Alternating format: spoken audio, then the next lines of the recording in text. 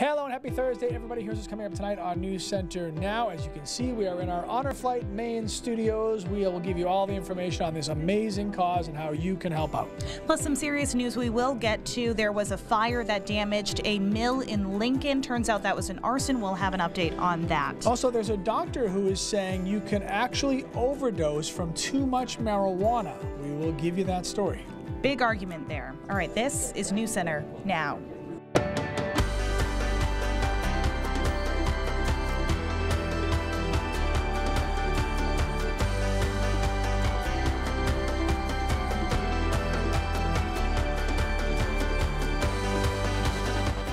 Another former mill site in Maine goes up in flames, and authorities say a former employee is to blame.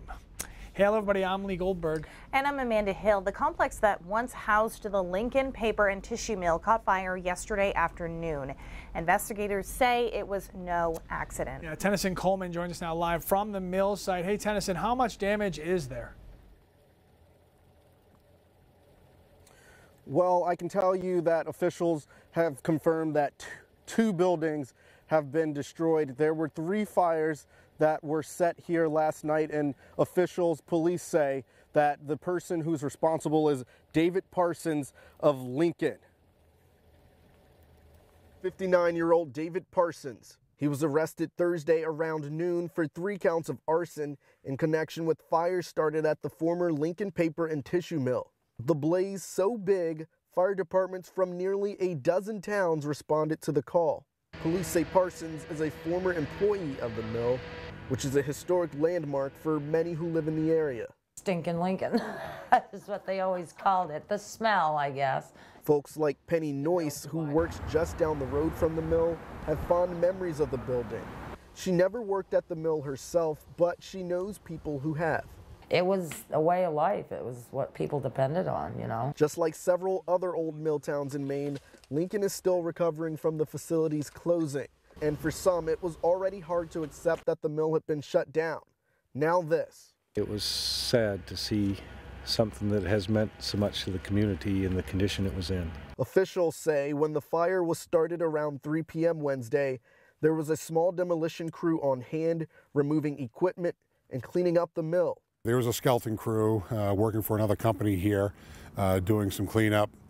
Exactly what they're cleaning up, I don't know. I don't have that information, but I know it's part of the process of trying to determine what they plan on doing with the mills. Thursday, cleanup crews were still on the property cooperating with the investigation. The site of the mill in flames may haunt some folks here, but interim town manager Bruce Arnold says this town will bounce back. It's gonna take a while to get over just what we saw last night, but you know, we're a strong group up here and they'll move on.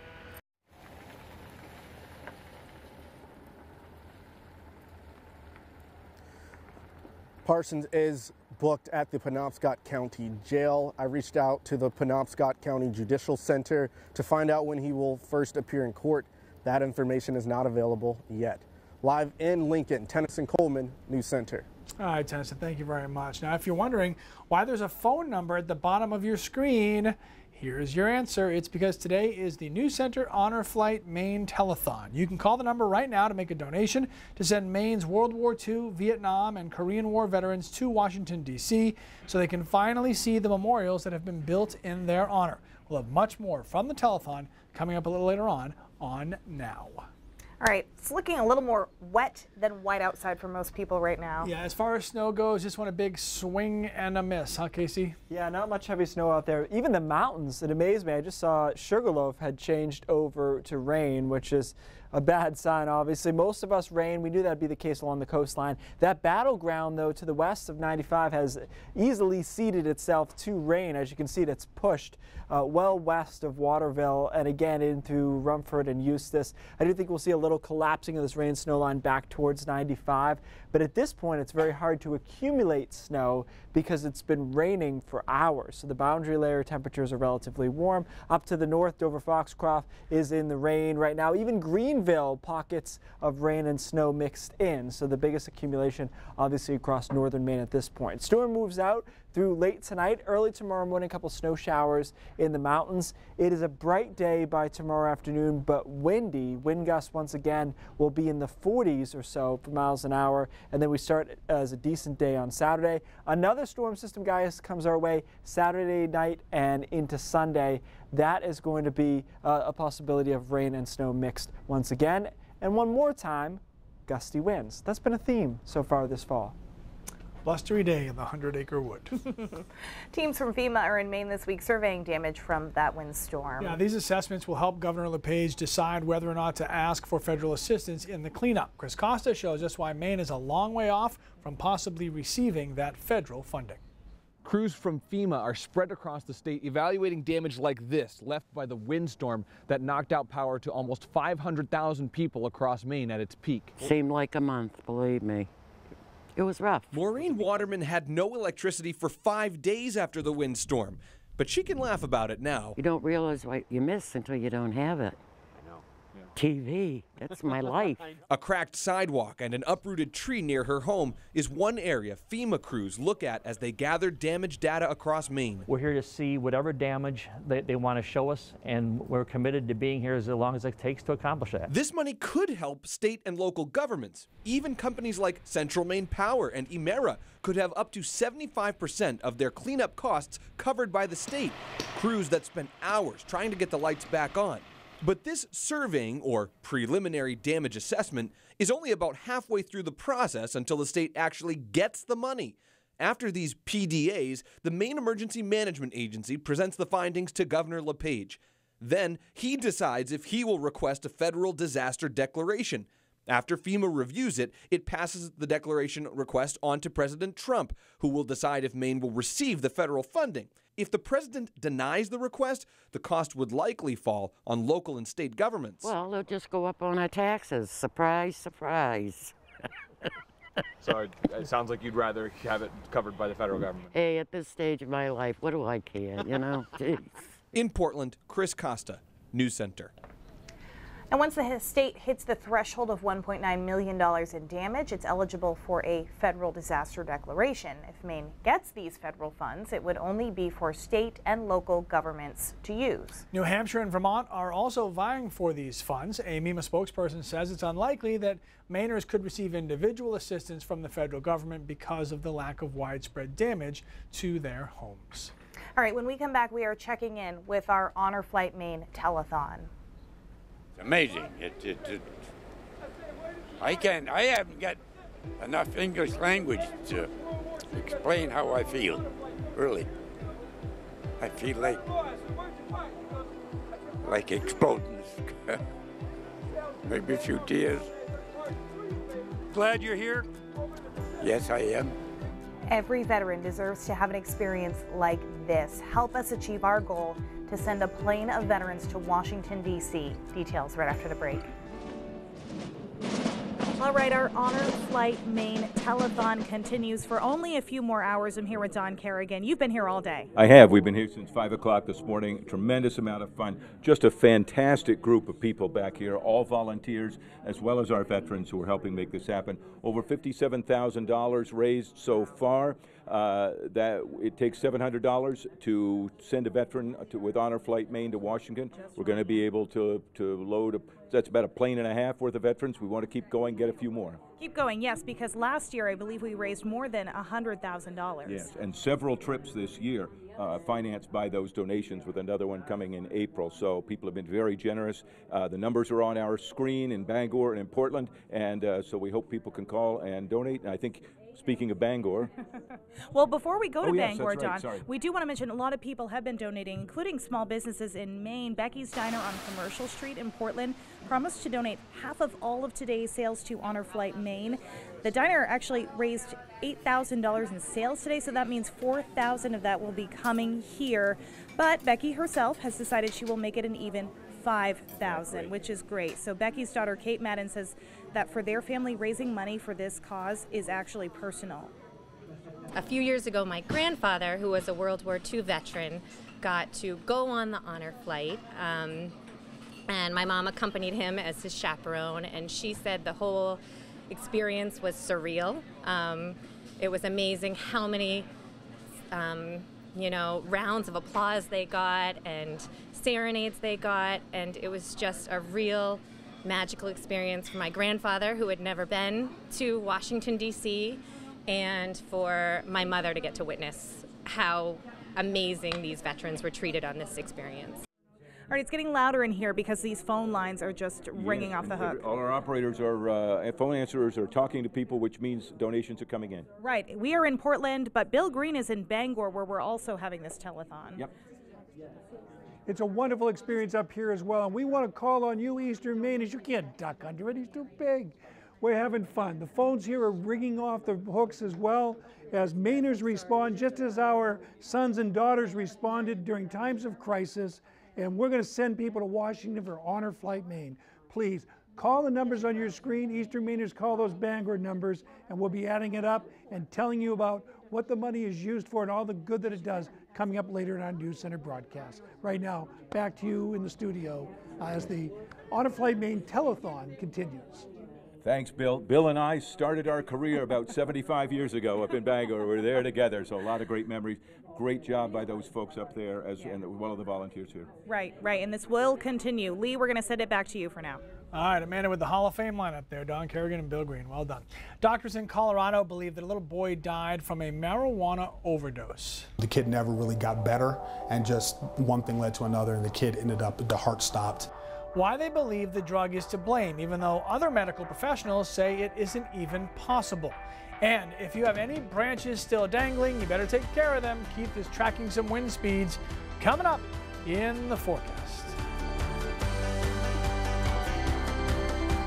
Okay, so no one has ever died of a marijuana overdose. That's an accepted fact of modern medicine. Yeah, but now 2 doctors in Colorado are starting a debate over that question. They claim that their patient, a baby boy, actually died of an overdose on marijuana. Brandon Rittman explains their argument and the arguments that other doctors have against it. The case in question happened in 2015, the second year of recreational marijuana sales in Colorado. An 11-month-old boy came into the ER after a seizure, barely conscious. This image shows the doctors had to insert a breathing tube into the baby, but his heart began to fail. The kid never really got better, and just one thing led to another, and the kid ended up, the heart stopped, and the kid stopped breathing and died. Dr. Christopher Hoyt was on duty at the Regional Poison Control Center in Denver that day and was called to help.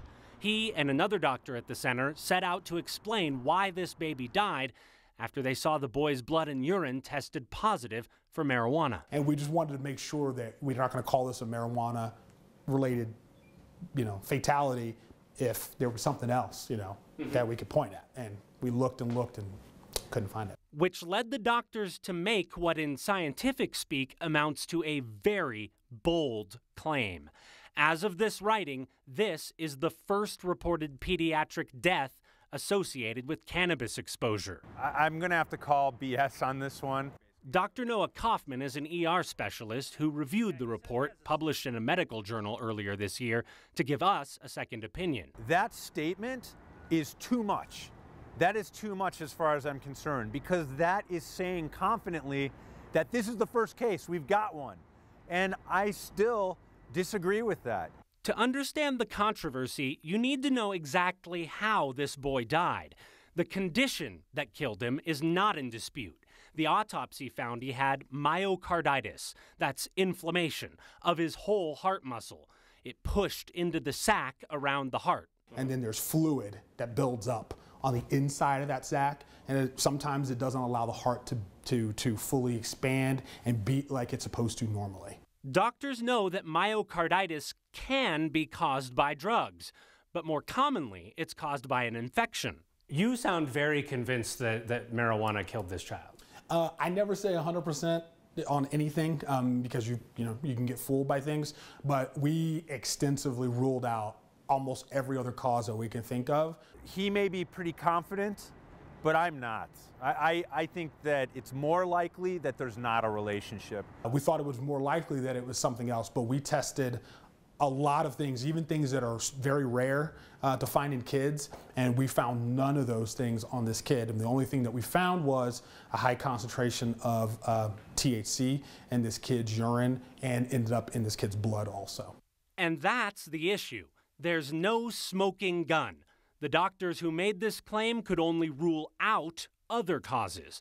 They also admit it's not unusual for the cause of a myocarditis case to go completely unexplained.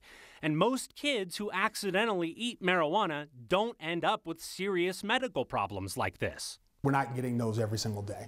They're very few and far between. There's been thousands of ingestions, and there's generally not a big problem. One thing all the doctors we talked to do agree on, if you keep marijuana products in the house, keep them out of the reach of kids, because we do know it can make them sick. But sick enough to die? We may never know, really. Brandon Rittiman, 9 News. All right, so that story comes to us from our media partners out in Denver. Yeah, this comes as Maine's legislature tries to hammer out rules for recreational marijuana and proposed social clubs. They were sent back to the drawing board, though, after Governor LePage vetoed the bipartisan bill because he said it wasn't in compliance with federal regulations. All right, so our own scientist here. Interesting. That is interesting. And of course, the end point was right, which is either way, you don't want kids accidentally ingesting. Right. We can all agree on that one. Of this, either way. Pretty rainy out there tonight, kind of nasty in a lot of spots. Changing over to rain even in the mountains as that rain snow line really pushes in. You know, I told Lee this earlier. It doesn't happen often, but the European model just got smoked by the American model this time. It was on to that warm air, and you can see it is intruded all the way northwest of 95. Some really heavy stuff here. Some of this is bright banding as snow melts at the mid-levels. It confuses the radar. Some of it, though, is downpours. And then that changeover line to the northwest of Madison and way up here, really even northwest of Presque Isle right now, is where that rain snow line is. It is solidly rain in Bangor, Holton, and it will stay that way through the rest of tonight. Temperatures not even close along the coastline. They're in the mid-40s here from Portland to Rockland. But again, what surprises me is that Berlin, New Hampshire is 39. So that warmer air has found its way, intruded all the way into the mountains and foothills. I think the mountains will change back over to snow before this is over. You can see that later on tonight, higher terrain, northern Maine, and it ends as some snow showers tomorrow morning. Tomorrow is actually a bright day for most of us, but very breezy with wind gusts near 40 miles an hour. Saturday starts with some sunshine, but quickly clouding up, and then a little rain and snow breaks out on Saturday afternoon, Saturday night, and then just warm sectored on Sunday. So gusty winds, heavy rainfall on Sunday before some back-end snow. So going back and forth, particularly in the mountains, with these next couple of storms. Total accumulation from this storm here, this is additional, an inch or two, maybe up to 3 in Millinocket and an inch in Caribou. Again, this is all higher terrain in northern Maine. We're done. Didn't even change over in Augusta, Portland, and Rockland, and it will remain rain through the rest of the event. Wind speeds, again, tomorrow afternoon, they're pretty high. They're right around 40 miles an hour. Now, these are gusts, not sustained, so it should be, it's gusty, but not bad enough to do damage. And again, on Sunday, in the middle of that rainstorm, 45-mile-per-hour wind gusts. Those are a little bit more tricky, but they should be below the criteria to do damage and power outages. So that's all good news. So your extended forecast here looking like November. It does actually get relatively nice on, I think, Tuesday and Wednesday. I'm not sure entirely what the cloud cover situation will be. It's kind of a messy little ridge there, but we should be around 50 degrees. If that corresponds with sun, it will feel quite nice. So not too bad there. And much of next week, by the way, up until Thanksgiving at least, looks good. So for traveling, we should be in good shape. That is good news. Keith? Yeah. Thank you very much. You're welcome.